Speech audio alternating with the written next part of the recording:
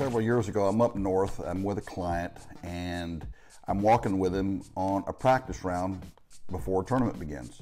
On the PGA Tour, practice rounds are real informal kind of things. People join up on particular holes if there's a bottleneck, or they'll let them go through whatever. It's a very informal, everybody sort of knows everybody. So we came up on Hideki Matsuyama. He had an entourage of people with him, and there was 2 caddies, 3 media people, 1 or 2 equipment people, an exercise person, or seemingly like a physical therapist or something like that, and seemingly a businessman. I spoke to the businessman, you know, while we were walking down the fairway. We were passing Matsui and going through, and I had a chance to talk to the businessman. I couldn't certainly get to Matsui, that's for sure.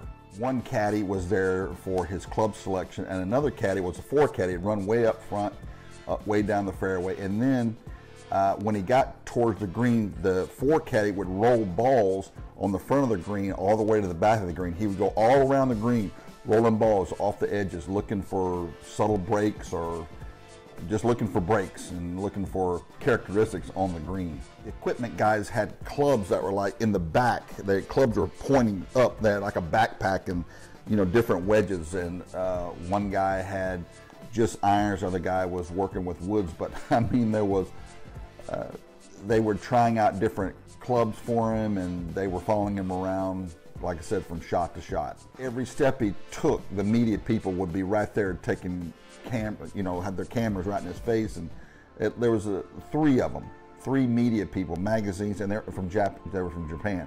So the Japanese media were following him every step he took. Anyway, I could never get close to him. My player never got close to him. Of course, we just went around, and then my player looks at me and says, why don't I have those people around me?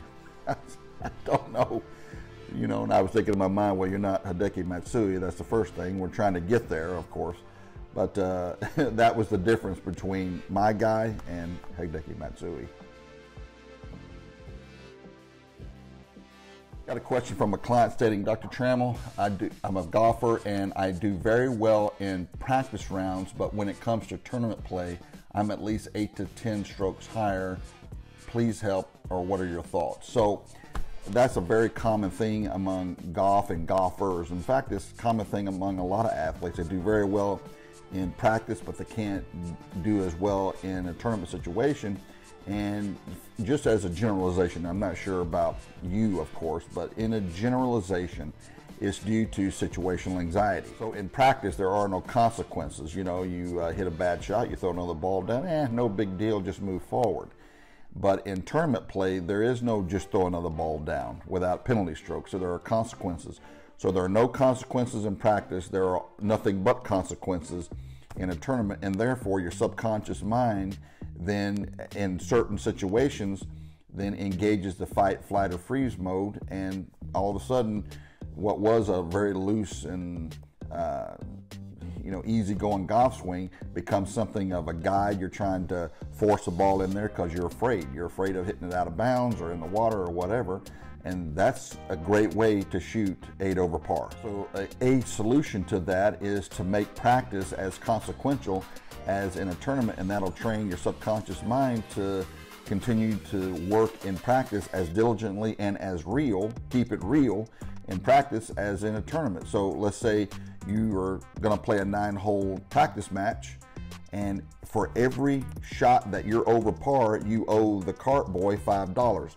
So let's say you come in at 3 over par, you shoot a little smooth 39, you owe the cart boy $15. Now, if you don't think that that will cause your subconscious mind to get yourself in gear, think again. The act of losing money is something that you want to avoid. So the subconscious mind will hopefully get you back into focus. You're focused now, and there are consequences. This is real here.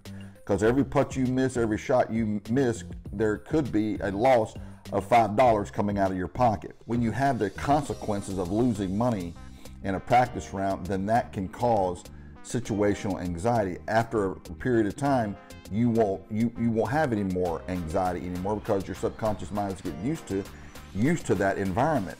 So then if you say in your mind, then this is real. in practice. So I've got to really focus and concentrate. Either one or two things is going to happen. Your practice round scores are going to go up, or your tournament scores are going to go down, because now you're getting used to situational anxiety, because in practice it counts. It has now become very, very real for you. So that would be my advice.